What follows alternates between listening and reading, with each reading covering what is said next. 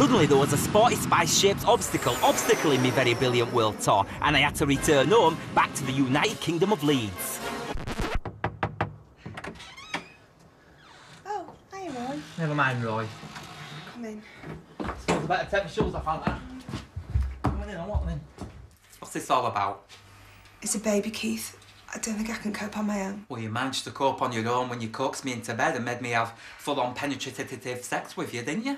It wasn't sex, Keith. It was love. I love you. Are you just trying to frighten me with words of love? I mean, how do you know that you're properly pregnant? Have you done a tinkle on one of those pen things? I don't need to do a tinkle on one of those pen things.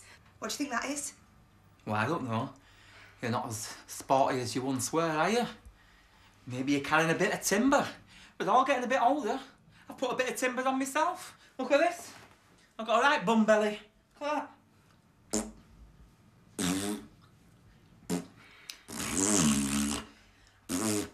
And that night after booze, splat. A succession of chumps when you're running for a bus. Oh, that one said Paul, didn't it? Paul, yes. Paul.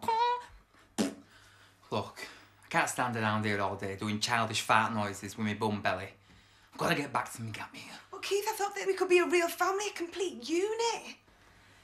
Melanie, you must be off your rocker if you think that Keith Lemon's going to settle down and be a complete unit. Now get back to doing what you're good at best being doing. Spicing up people's lives, and your twos can be onesies, and your Wagamama song. Wagamama song? Yeah, a Wagamama zega zega. Ta-da.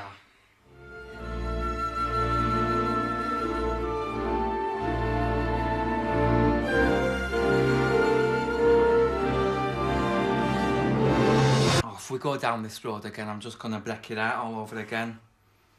I'm sorry. I've gotta go. I'll give you a bell when I'm done, okay? Mm-hmm. Come on, Roy, film the exterior shot of the leave. Oh, double camera shot. Was he your boyfriend, Roy? Bleeding Spice Girls, they all want me trust fund.